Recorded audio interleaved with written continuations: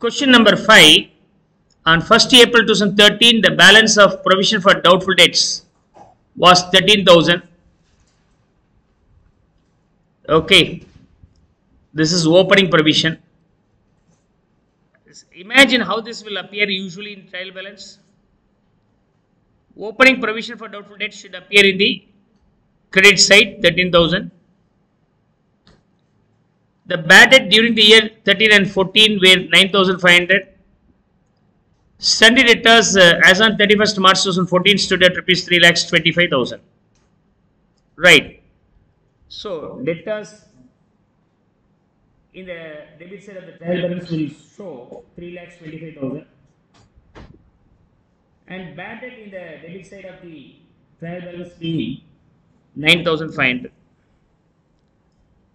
Out of these debtors, 2,500 are bad and cannot be realized. It means still further 2,500 will be the bad debt. Might have been given in the adjustment, isn't it? So bad debt given in the adjustment being 2,500. The provision for bad and doubtful debt is to be raised to 5% on sundry debtors. So PDD to be raised here being 5% on sundry debtors. What we have to do? For the bad debt, we have to pass transfer entry. For the bad debt given in the adjustment, we have to pass the adjustment entry and then transfer entry. These two transfers happens routed through the PDD account, and this will be created. This will be created. Is that okay? Now, the entry for bad debt, adjustment entry. Bad debt account debit. Bad debt account debit to debtors. The amount supposed to be created here is this one, adjustment entry, 2,500 over. Second entry is all about transfer entry. While transferring, we have two items here to be transferable, so I am clubbing these two. That will be routed through PDD only, no? So while using the PDD, I am going to debit it. So PDD account debit means usage or use. To bad debt, to bad debt. The value in bad debt being 9,500 plus 2,500, 12,000 rupees. 12,000 rupees. But we have the PDD of rupees 13,000. We have the PDD of rupees 13,000. Surplus 1,000 can be transferable to the P&L account, right? To P&L account. 1,000 can be transferable. How much of the PDD you have to maintain now? The PDD required to be maintained here is 5% on the debtors available by the time. So P&L account debit to PDD created. As per the trial balance, debtors being 3,25,000, because of the first journal entry, this year's bad debt 2,500 is subtracted. The ultimate value being 3,22,500 only realizable after the bad debt given in the adjustment. On that 5% will be created.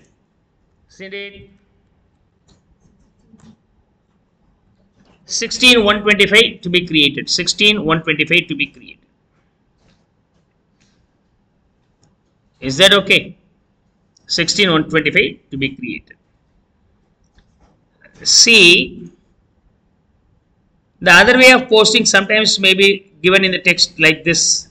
Rather than transferring the P&L account, here we write this as 12. Here we adjust only 15. That way also it may be posted. That's how it's given in the text. You can verify that also later. Right. Pass necessary journal entries for bad debt and its provisions. We have done that.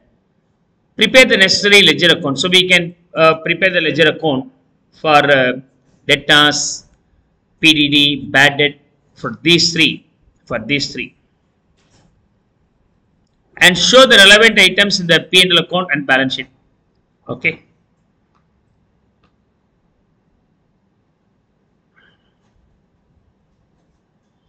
Hope you are able to read this.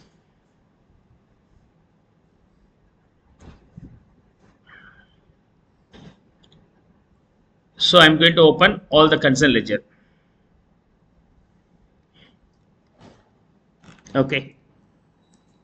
Debtors account,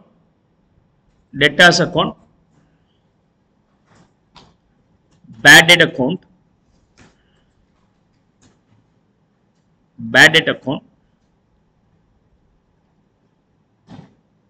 provision for doubtful debt account, and how this will appear in the P&L account and balance sheet. Okay. From here it's the final accounts, right? PDD given in the trial balance 13,000. In the credit side, no, it will go to the credit side of the PDD account, opening balance. This balance being 13,000. Debtors being the debit balance, I will start with the opening balance in the debit side. 3,25,000. Bad debt should be in the bad debts debit side. Opening balance 9,500. Because of these adjustments, we have passed the adjustment entry as well as transfer entry. I am going to incorporate that here. Bad debt. In bad debt, two debtors.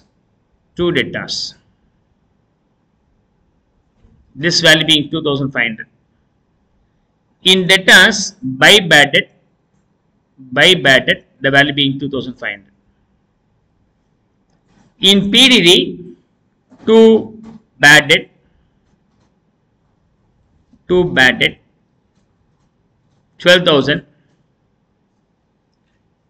Then to P&L account 1,000. So we have to post these two. In bad debt account by PDD,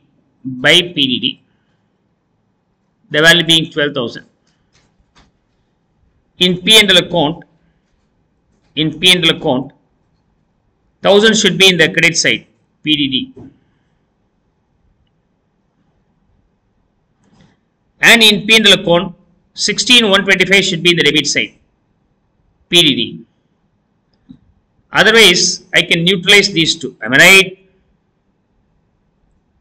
15,125, isn't it?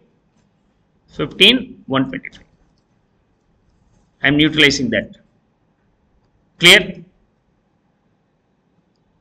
And here I have PDD being 16,125 in PDD by P&L account. 16,125. Already here is 1,000, so we can utilize that one also if you want, or you can post that way also, no problem. That. So 15,125. Or I am able to make the adjustment here itself. So the P&L account 1,000 is eliminated. 12,000. In credit side we have eliminated 1,000. No, in debit side also we have to eliminate the same extent. 15,125. 15,125. Similarly, in PDD, it's not 16,125, it's only 15,125. So what did I do? I have eliminated 1,000 rupees from the PDD debit side as well as credit side. I have eliminated 1,000 rupees in P&L account in the debit and credit side. So the ultimate value is this one. Or it's your own choice. There is no any harm in it. By solving the debtors account, 3,25,000. The balance what we have here is 3,22,500. We'll go to the asset side of the balance sheet. So as debtors, the value being 3,22,500. Bad debts and nominal account will be eliminated. So whatever the method you would have, this will be eliminated. And provision for doubtful debts, 28,125. We end up with a balance of rupees 16,125. That balance is supposed to be maintained. That's how the question is there, right? That amount is supposed to be maintained.